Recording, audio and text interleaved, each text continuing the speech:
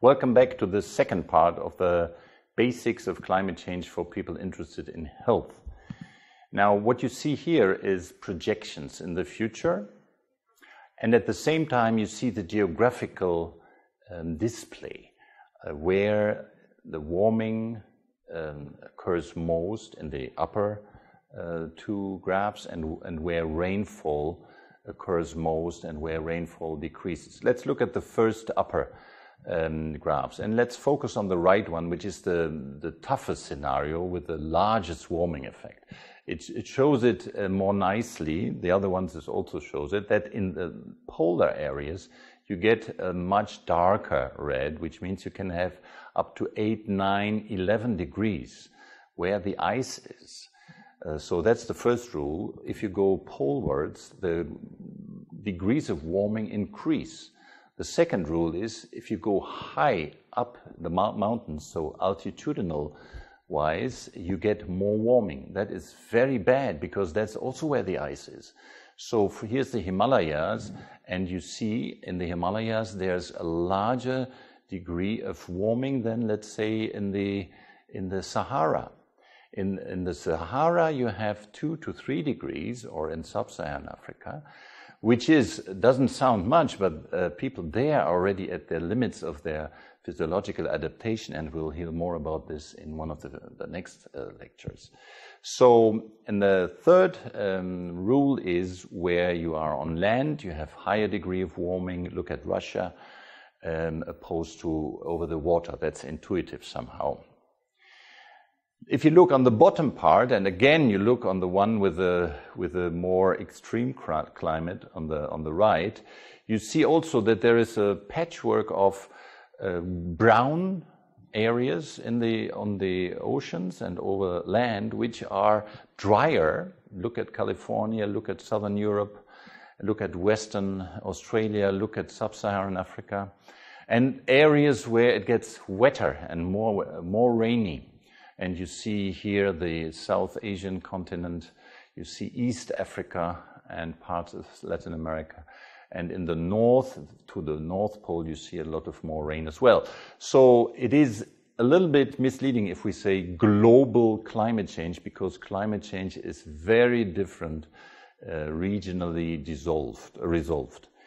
This is important to bear in mind, because this is a course on the global aspects, and you need to understand where you are so that you can look at what will strike you when and what the health consequences of this might be.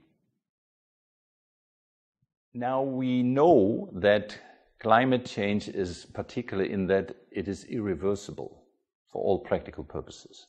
And mankind has never faced such a challenge that you do something bad and you cannot say, okay, we stop now and we have corrected our behavior and everything will be fine.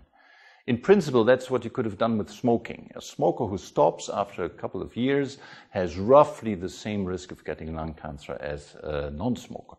But with the planet, it doesn't work that way, because the CO2 we have emitted today stay there, as you see in the first line, for 100 to 1,000 years, and it will haunt our children and grandchildren. CH4, meaning methane, is up there for 10 years. N2O, or laughing gas, coming from diesel engines, 150 years. So what we do now is up in the air and will stay there, and we cannot take it back for all practical purposes.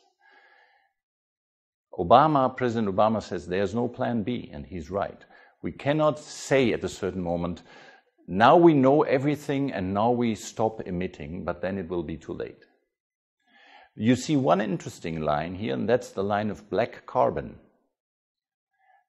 climate active pollutant, CAP, and that is only 5 years. It is a small component of all greenhouse gases, below 5% of the effect of greenhouse gases. But if we do something about this, we will see an effect in 5 years, so almost immediately. For climate time reasons, it's almost immediate. And we will see more that black carbon is very bad for women's health and children's health, those who cook with biomass, and that's more than 2 billion women. They produce soot, which is black carbon, which is damaging their health and the children's health, and at the same time it is a climate active gas. So if we do something for the climate, we also do something for the health of these women. We will hear more about this under the heading of co-benefits of climate policy. What's good for climate is good for health. That is the bumper sticker. Now, let's look back in time, and you see that there is a seesaw. There are some cycles there. We go back from 400,000 years. That's what scientists can do by drilling holes in the ice, at the ice caps in the Antarctic. 400,000 years, we know what the temperature was, we know what the CO2 was, and we see that the CO2 was maximum 300 and minimum 200. That's the bandwidth it floated. Ice times came and went, and in the last 100 years, it's the last sliver of time on the right-hand side, it shoots up. What happened? This is man, humankind, who has industrialized, who's using now for the first time coal, oil, and gas massively to power their industrial revolution, our industrial revolution. And if you look at this, the sliver on the right-hand side and blow it up, you see a picture that also goes up, and that is the temperature rise now since the beginning of industrialization. If you look at the left, 1860, 1850, that's roughly when the effects of industrialization became really felt. And if you take this as 0 degrees, you see that we are already at 0.6. In fact, today we are already at 0.8 degrees above pre-industrial levels. So climate change is not something that scientists worry about for the future. Climate change is happening now, as we speak. We have already 0.8 degrees, and we are facing more towards the end of the century. How much, we will see in the next slides, what scientists have to tell us. But let me first talk about uncertainty. Every statistical estimate, particularly any projection into the future, is bound, by definition, to be fraught with uncertainties. Sometimes you can quantify them very nicely using the laws of statistics. Sometimes you do it in a different way. But in any case, there is uncertainty. Those who use the argument, let's wait until we know it for certain, are playing really with fire, literally, because we will never know for certain until we see it, and then it is too late.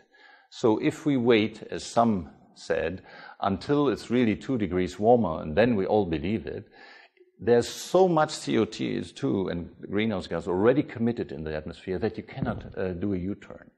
And as we have seen, it continues to creep. If we had a magic wand today and stopped all emissions, it would still creep up for another 0.5 degrees. So there's no waiting because we want more uncertainty. Already we have 8,000 scientists in the IPCC working on figuring out the best estimates. So what do these scientists, the IPCC, the Intergovernmental Panel on Climate Change, what models do they have? And these are the best models that mankind can come up with today. Let's look at what climate scientists have to tell us about the future. In this graph, you see on the bottom part the timeline between 2000, 2100, and 2300 here. Here you see on the vertical axis the temperature. We all know that we should not exceed 2 degrees, and there are very concrete reasons for this. But if you see the high climate scenario, which is in the absence of climate policy, it will get to 4 degrees by the end of the century, and then rise and rise and rise and never stabilize. At the end of 2200, we will be at 8.5 degrees, and then it goes further and further. So this scenario, which is dubbed RCP 8.5, just you can read it up in the notes, it's a realistic scenario in the absence of climate policy. The next bad, if you like, climate scenario is RCP 6, which is also going beyond 2 degrees and then continuing to have 4 degrees at the end of the 2300s. So this is also a scenario that is in the 4 degrees area in the future. The only scenarios that are broadly within limits are the lower ones. And of course, this is the only one where we see a slow downfall of temperatures. So our aim must be to steer for this. Unfortunately, it's probably too late to be in that corridor, or to go on this one at least, and that is in the hands of our policymakers. And as health depends so much on climate, we as health people need to influence our policymakers, climate policymakers, to go on one of these areas. Here we are now, and here's where we don't want to be on the 4 degrees. In a 4-degree world, particularly under this high scenario, the scientists, and I was part of this group who said that, says the capacity of the human body to thermoregulate may be exceeded on a regular basis, particularly during manual labor, raising doubt about the habitability of some areas. Thank you very much.